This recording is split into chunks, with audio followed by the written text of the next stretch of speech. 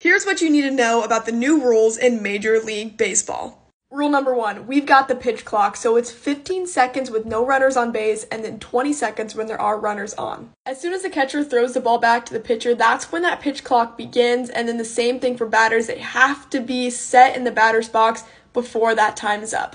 If the batter violates the rule, it's a strike, and then if a pitcher does, it's a called ball. This one's been made fun of quite a bit on Twitter, but bigger bases from 15 inches now over to 18. This allows for more aggressive base running, also helps player safety.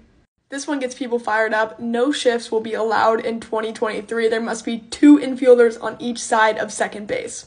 MLB says this will increase the pace of play, giving us faster games and also will lead to more action. MLB struggled with viewership and attendance over the past decade, and now they're doing something about it with these changes. So tell me, will this make you want to watch or attend a game?